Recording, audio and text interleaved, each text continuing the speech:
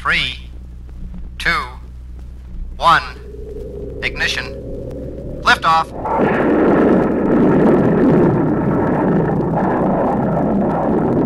Monkeys in space. Long before Colonel John Glenn became the first American man to orbit the Earth, two other Americans explored the edge of space. A 6-pound rhesus monkey called Abel and a tiny 11-ounce squirrel monkey called Baker must make a hazardous flight to prove man's ability to survive in space. At Cape Canaveral, the two animals are carefully strapped into the nose cone of a Jupiter rocket.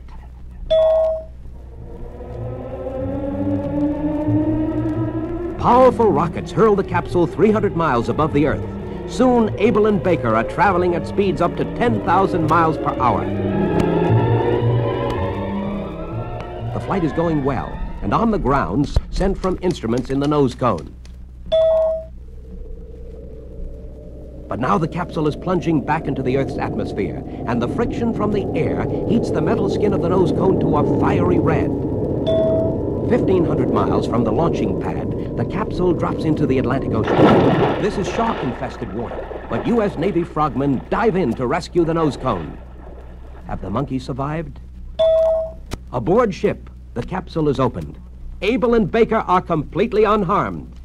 Carefully, scientists remove the instruments which have recorded the animals' physical reactions. Thanks to Abel and Baker, scientists now know that living creatures can survive this astounding experience.